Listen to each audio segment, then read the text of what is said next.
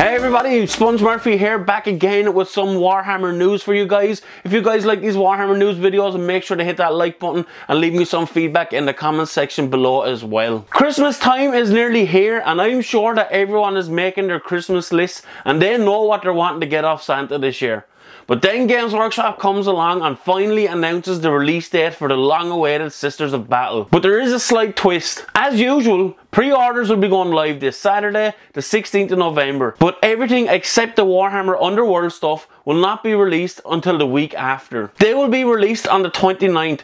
So that means the Fate and the Fury book, the new Chaos Sorcerer, the 2-star collecting boxes and the Sisters of Battle army set won't actually be released until the 29th of November. But I'm sure after the long wait that the Sisters of Battle fans have had, another extra week will be well worth the wait. Speaking of Sisters of Battle, they are finally here. It's almost been a long running joke that they were never going to get released. But the Sisters of Battle army set is finally here. Described as the first wave of Sisters, the new battle box comes with 25 brand new plastic models, their codex, data cards and dice.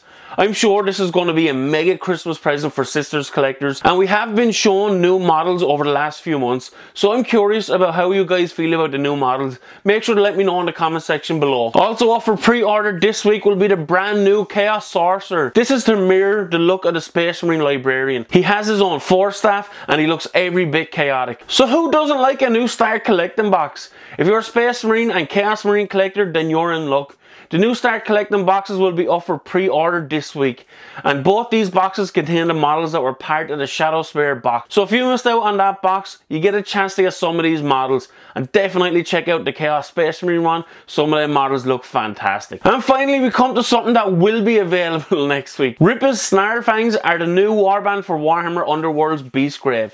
The warband is made up of only 3 models, but there are 3 Goblin Wolf Riders.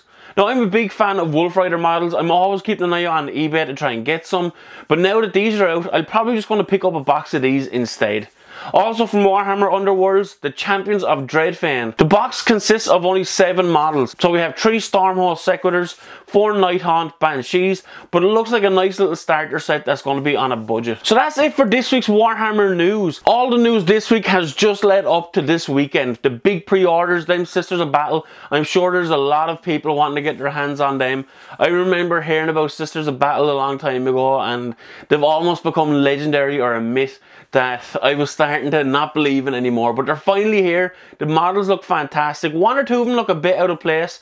The kind of the flesh looking guys look a bit too different from what the Sisters of Battle look like, but I don't know too much about them. Maybe they do fit in perfectly, but that's the beauty of this. Let me know what you guys think of it. But anyway, let me know what you guys think about this week's Warhammer news. Are you going to be getting the Sisters of Battle? If you are, make sure to let me know. The models look fantastic. I'd imagine the box is going to be out of my price range for just something to collect on the side, but who knows, down the line I might get some of these models if I can get my hands on them. So let me know what you guys think in the comment section below. Hit that like button and subscribe if you haven't, and once again, thanks for watching and we'll see you guys next video.